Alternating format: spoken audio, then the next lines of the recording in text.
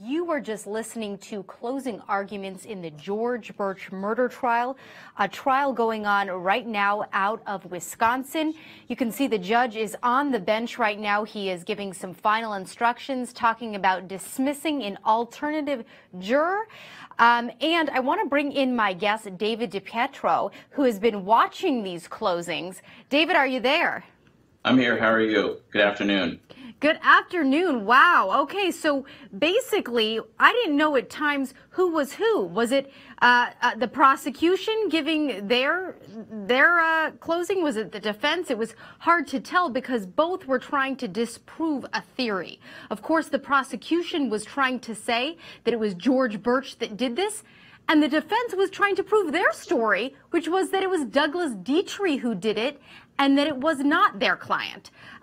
What did you make of this? This is a fascinating trial for everybody to watch because most murder trials, generally a defendant won't testify and they'll just challenge the state as to whether they met their burden. This case is fascinating in that not only did the defendant testify, but it's not like some other murder cases where they might say it was an accident or self-defense. They actually came up with an entire alternative theory and actually pointed the finger at another person as the murderer. So the audience is getting a unique case that is very rarely hashed out in a courtroom in the United States the way this one has happened. I think the prosecution ultimately has a much stronger case than the theory presented by the defense. But remember, you only need to hang up one for a hung jury, and you never know what a jury is going to do if they find reasonable doubt, even if they think Burch did it. They might believe he did it, but if they find reasonable doubt, then they must acquit. So this is going to be a fascinating outcome, I think, for this potential verdict. Well, the prosecutor said it when she first began her closing arguments, which is this is a case of whodunit. They believe it was George Burch. The defense says it's Douglas Dietrich, and they point to all these different pieces of evidence as proof of that. What did you make? Because I know you were sitting on here on the line listening to the closing specifically by the defense as a defense attorney yourself. Did he do a good enough job of piecing together the evidence to paint Douglas Dietrich as the killer? And I'll mind you, it's not his obligation to do that as defense attorney. All he has to do is say that his client didn't do it. That aside, what did you make of it? I think he didn't do as good as the prosecution because I don't think his facts are as good. It's not that his advocacy was less. It's just the facts weren't all there for him. But remember, he only needs to throw in one red herring, one doubt in their mind on one piece of evidence, and he kind of went through multiple pieces of evidence to rely on to hang up a jury. And I think he did a good job advocating for particular issues that could hang up a potential jury. You never know with 12 people what somebody might get caught onto, what they might hang on to. So I think he did a nice job in his closing. I think the prosecution is gonna get their conviction, but I think the defense attorney did a fairly nice job in trying to paint reasonable doubt with the evidence that was entered in the case. And if we can, if you don't mind, if we just take a quick look inside of court so we can see what's going on, it looks like the judge is now just giving some final closing instructions to the jurors. This is a case where there is one charge, first-degree intentional homicide. The jurors do not have the option of including any lesser charges like second degree. Sometimes that is allowed. In this case, it's first-degree intentional homicide. Here's something that maybe, David, you can make me understand a little bit better. Throughout the closings and throughout the case, the prosecution has contended that George Burch violently raped 31-year-old Nicole Vanderheiden, okay? They showed evidence of this through the medical examiner, the abrasions that she had in her private area. Okay, so why didn't they charge him with sexual assault or rape? I don't understand that. Probably because obviously the witness to it is now deceased. So to prove rape, one of the issues needs to be consent. Without the victim being alive, they might have just had rough sexual intercourse, would be a logical explanation as to some of the injuries she received. So Without her saying it was not consensual or without some sort of other piece of evidence tying that together, it's hard to prove whether it was consensual or not. And I think the reason the prosecution put in the evidence is it goes to motive that he did rape her, which they don't need to prove. But because of that, that was the motive for him to then kill her so that it would cover up the rape. So it seems that's probably the logical explanation as why the prosecutor intertwined all these facts into a theory on the case. Okay, so basically, of course, the prosecution doesn't have to put forward a motive. It always helps the jurors to understand the case and perhaps get a conviction. The motive that they put forward is basically Nicole Vanderheiden, who you just saw there on your screen, that beautiful young woman from the Green Bay area, a mom, only 31 years old, that she wouldn't comply with him, that she wouldn't have sex with him. And he grew angry and distraught, and that's why he killed her. He raped her and then he killed her. On the flip side of that, you have the defense's theory, which is that Douglas Dietrich, Nicole Vanderheiden's live-in boyfriend, walked in on them having sex at the car, and there's the picture of the two of them, got jealous, and then killed Nicole. I think the prosecution made a really good point in the rebuttal, and that was, if he killed Nicole and had knocked out George Burch, when George Burch came to, and this was the dude who had just had sex with your with your girlfriend, so you're just going to be like, hey man, let's get rid of the body? Like, aren't you going to be pissed at him? Maybe try to punch him out if you're drunk? Like, that didn't make sense to me. Yeah, I think you're right. And I think some of the most compelling evidence was Burch's actions after the fact. I mean, if he thought he was involved in something where somebody got hurt or he had knowledge of it, to have your friends testify that you didn't mention it or speak about it, to me, when you have people that are your friends and they're corroborating the prosecution side, from a weight of the evidence, if you have to weigh the evidence, the level of credibility, it's gonna weigh pretty heavy for the prosecution. So I think that for me, just watching as a bystander and listening to the evidence, not knowing anything about the case other than before Law and Crime started following it, I think to me that was some of the most compelling evidence. Is how you act after the fact really can show that you were culpable and the one behind the entire crime. Okay, David, so if you don't mind just sticking around for a few more minutes, you've been patient here as we've been listening to these closings. But for folks that might just be joining us and only got to see the defense closings and maybe the rebuttal, I want to take us back to a little bit earlier when we heard the prosecution's closing argument, just a short clip of that so that David and I can discuss. As we indicated, as we expected, this case isn't one in where we're all going to be arguing about intent. That's not going to be an issue. That wasn't an issue with respect to the testimony presented.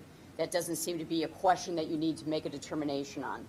It's very clear by the vicious actions that took place by the actor involved in her death, intent to kill is self-evident. This is clearly a whodunit case. We told you at the start of this case that the evidence would form a path, and that path would lead you to the truth and lead you to finding justice for Nicole. You need only to follow that path, and we ask you to apply your intelligence, your common sense, and your reason, and when you do so, you'll find the defendant's guilty. This is basically a simple case. Who has been proven to have been with Nikki in the last hours of her life on May 21st, 2016, in those early morning hours?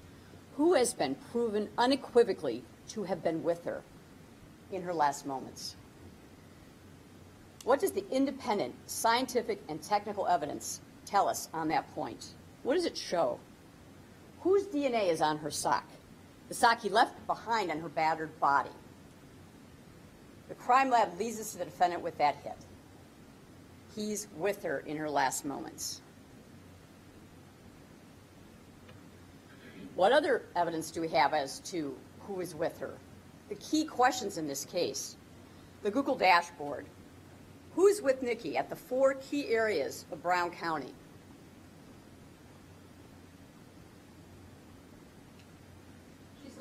by Aaron Kalinsky at the sardine can.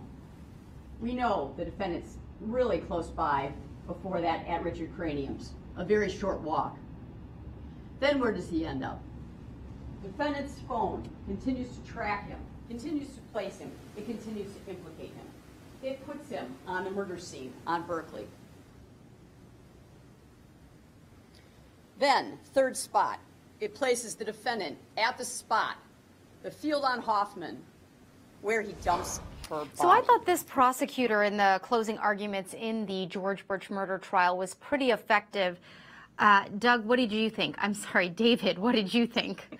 It's okay. No, I think she was strong. I think both the prosecutors, I actually think all the lawyers in this case were very strong. They look like they try a lot of cases in their area. So the audience got to see really good advocacy on both sides. I think they were all very quality attorneys. And the defense attorney in this case was a public defender.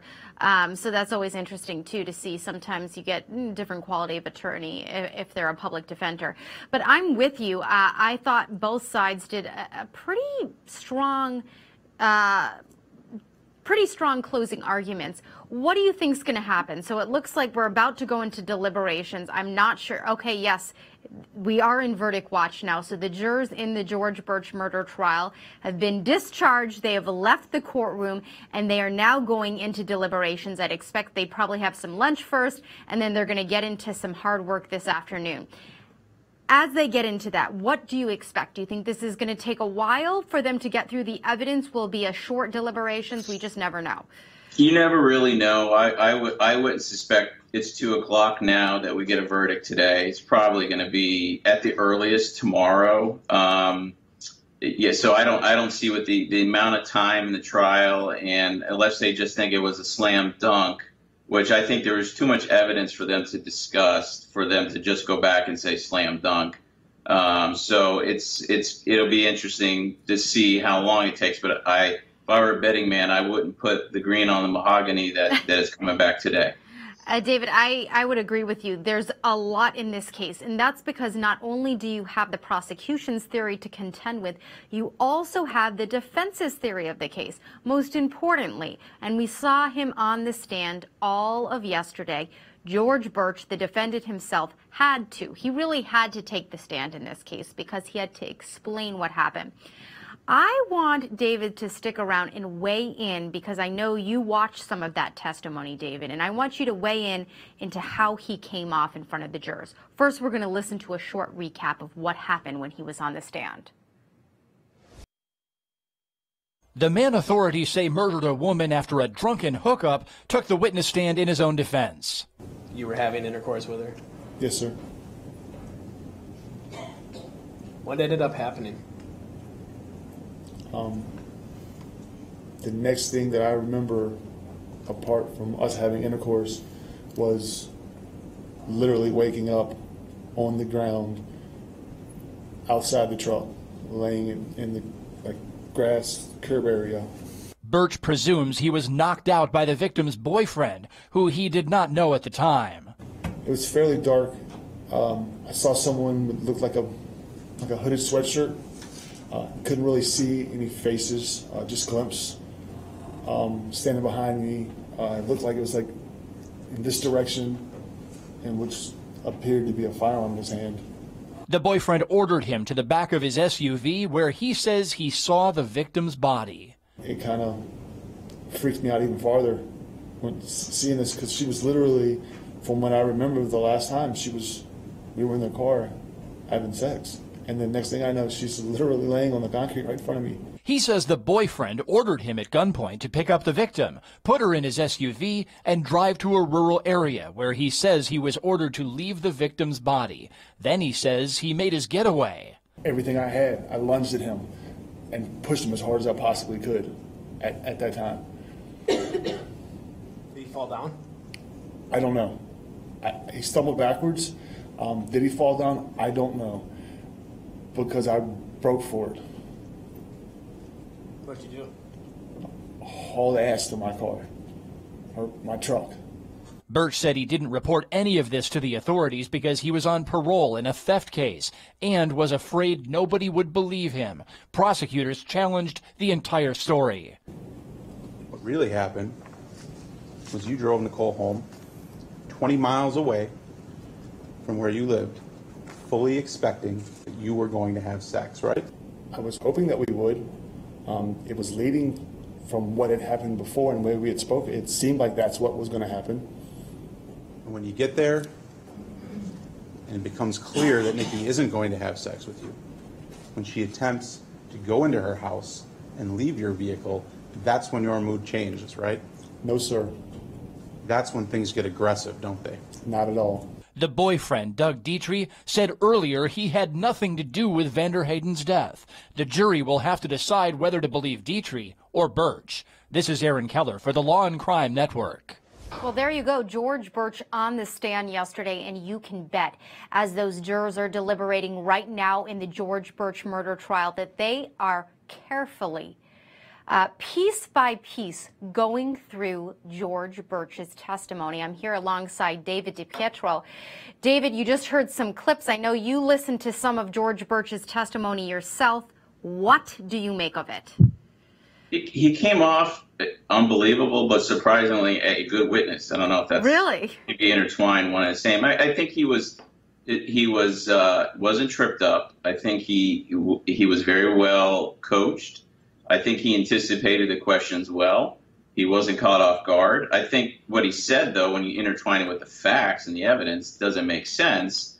What a reasonable person would do under that circumstance. But I think he was pretty composed as a witness. And had probably practiced in front of the mirror for a long time. Yeah, that's funny that you say that, because that was the exact reaction that I had to his testimony. It's like he was anticipating every single question, and he had it down in his notes. They had gone over it in the attorney's office or wherever at his home, and he knew what he was going to say. However, during some of the cross-examination, I'm not sure if you saw that, it did get a little bit tense. He did get a little bit, I wouldn't say angry yelling, but he fought back a little bit to the prosecutor. In your mind, did that come off as someone that could easily explode, or someone that's defending themselves if they're really innocent? No, I remember that part where he came back sort of a little bit combative on some of the questions, and you know, it's cross-examination, and they ask you, questions, how often do you beat your wife questions, and sometimes that gets frustrating when you get one of those over and over again. So I think that I think he got angry or aggravated, but I don't think it rose to the level of showing that he's a psycho in front of the jury or anything like that. So I overall he was pretty composed, and was surprised how well he actually carried himself with the questions. You know, one thing that I always think about, because it is kind of rare for the defendants to take the stand in these criminal trials, but weirdly enough, here at the Law and Crime Network, we happen to choose trials where the defendant takes the stand a lot. I don't know why that is, but one thing that always goes through my mind is, if this guy is really guilty, I don't know why, and I don't know, maybe if jurors think this too. If this guy is really guilty, why would he go up there and lie in front of everybody? You know what I mean? It makes me want to believe someone more in the fact that they're actually telling their story. Well, and narcissists are narcissists, and psychos are psychos. True. And you can't really make illogical people logical. I mean, some people are just they're pathological, and they can just lie, and this is part of their modus operandi. So the fact that they testified, when I was a prosecutor, I was surprised, what I would call test-lying, how many people just get up on the stand and just lie. Just lie. Yeah. It's amazing. So speaking of lying, what made you think he was lying on the stand? It's just because his story could have been believable if his subsequent actions backed it up. If he ran away and got out of there like holy hell, like he said, why didn't he call the police, do anything, tell anybody? Why did he throw the clothes? Okay, why did he throw the clothes then out of the window of his car after this had all happened? If it was someone else making him do it, I mean, that wouldn't be the first thing you're going to do, right? Throw the clothes out, then go home, take a shower and wash your bloody clothes? Yeah, I mean, and so the jurors have to be saying to themselves, I've never thrown bloody clothes out of a car after having sex with a woman or having sexual intercourse. So it just comes off as bizarre and unbelievable. So that's why I think his testimony was good. But when you think about it in totality, you're like, no, it's just all made up and it just doesn't make sense. Well, I mean, he certainly pieced together. It's like he was if it is made up like we think, and I tend to agree with you, he certainly pieced together a very interesting and intricate story of what happened. Again, if you're just joining us here on the Law and Crime Network, we are on verdict watch. Finally, in the George Burch murder trial, the trial we've been following gavel to gavel here on the network. We just heard those closing arguments. You just heard some of that testimony replayed of George Burch, and now it is in the jurors' hands. We are standing by, and if there's any action in court in Wisconsin, we will bring you there. In the meantime, we are going to take a short break, and when we come back, another interesting story about an actress, Rose McGowan, who is accused of drug charges, and she says it was all one big elaborate setup. Let's talk about that when we come back. And welcome back, everybody. I'm your host. This is the Law and Crime Network, and we're following another really interesting story. It's involving the actress Rose McGowan, who is facing felony drug possession charges for something that happened on a United flight at Dulles International Airport on January 20th, 2017. Investigators found cocaine in her wallet. Okay, you see Harvey Weinstein's face there. Well, he's involved in this story. Okay, stay with me here. Rose McGowan accused Harvey Weinstein of rape. She is now claiming, in an attempt to get her felony drug charges dismissed, that this may have all been an elaborate setup by, quote, the Harvey Weinstein machine, who was trying to retaliate against her for speaking out against him. Okay, I hope you got that all straight. It's a little bit of a convoluted story. I want to bring in David again. David, what do you make of this? It seems a little elaborate. It's like the new common law defense is going to be the Harvey Weinstein defense, right? Like you can blame this guy for everything at this point. And global warming, it's his fault. I mean, it's just, I don't know. I guess you got to come up with something, right? I mean, the cocaine was in our wallet. And you blame it on a guy who is now his name is just reigns disgust in society. So if you look at her mugshot, though, she looks like she was doing a heavy dose of cocaine prior. So I don't know. This is great theatrics for lawyers, but it seems a little far-fetched for me. But hey, I wasn't there. What do I know? Maybe it works. The whole claim is that there were 5 hours between the time she left her wallet on the plane and that investigators discovered the wallet, opened up the wallet, found the cocaine, and that somehow in those 5 hours, someone planted the cocaine, I guess, in her wallet. Of course, you know, Rose McGowan has been one of the first people to speak out against Harvey Weinstein. She accused him of rape. That doesn't mean he planted cocaine in her wallet. Right. That's the whole crazy notion of it's if he was still a successful individual and didn't have all these scandals going on, and this was her defense, people would just say, well, that doesn't make any sense. But since he's now a bad actor in society with a bad name, I guess it gives it, you know, let's just blame it on the quote unquote dirtbag and see if it sticks. You know, David, I don't know if you would agree with me here, but I almost think that it minimizes her actual rape claims against Harvey Weinstein. It's like, I don't know, like these two things are separate, you know, like, okay, just because you were found with cocaine doesn't mean that people shouldn't believe your rape claims, and to kind of put them together and come up with this elaborate story, I don't think it bodes well for her PR-wise. Of course, her attorneys were trying to get this felony drug possession case in Virginia thrown out due to lack of jurisdiction. We'll see what happens, I guess, David. Yeah, I guess nowadays we're in with the little pink hats and what everybody's running around accusing everybody from Scott Baio to you name it. It's become a phenomenon now. So being not accused of a sexual battery is probably the minority these days. It's like everybody's getting accused. Well, It's certainly. interesting times. It certainly seems like that, unfortunately. Well, let's move on now to another trial that we're following, and this is not a criminal trial. We usually follow criminal trials here on the Law and Crime Network, but this is actually a civil trial. It's involving a young woman who died, Rebecca Zahow. And the question in this case, is it murder or was it suicide? She was dating a billionaire.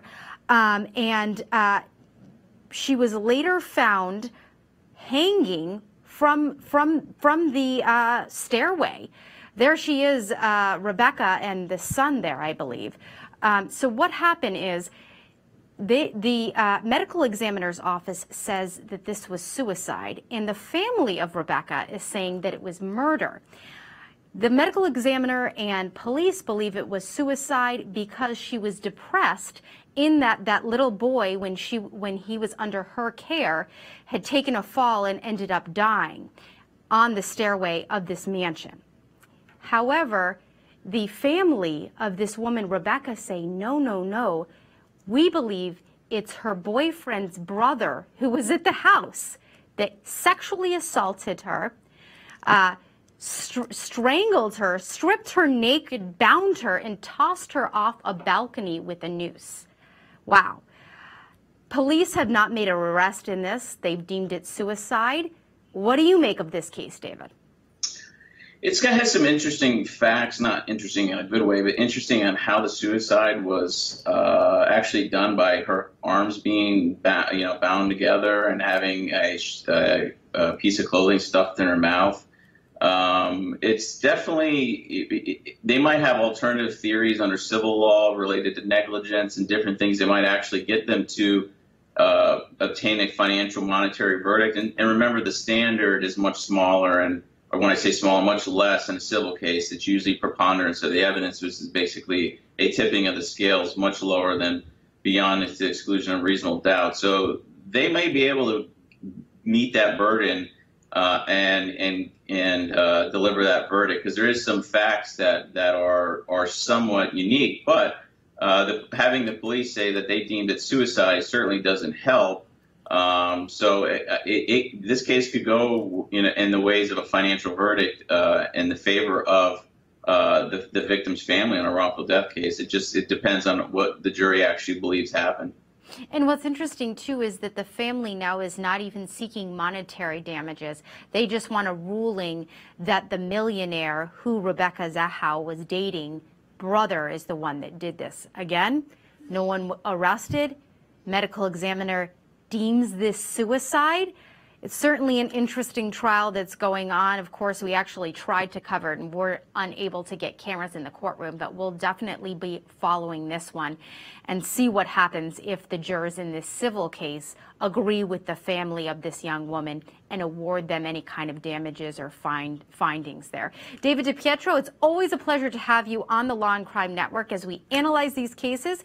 Meanwhile, we will continue to be on verdict watch in the George Burch murder trial. That's the trial we've been following gavel to gavel here on the Law and Crime Network. The jurors are deliberating. Was it George Burch that murdered 31-year-old mom from Green Bay, Nicole Vanderheiden, or was it Douglas Dietrich, the live-in boyfriend, as the defense contends? We'll be right back after this break.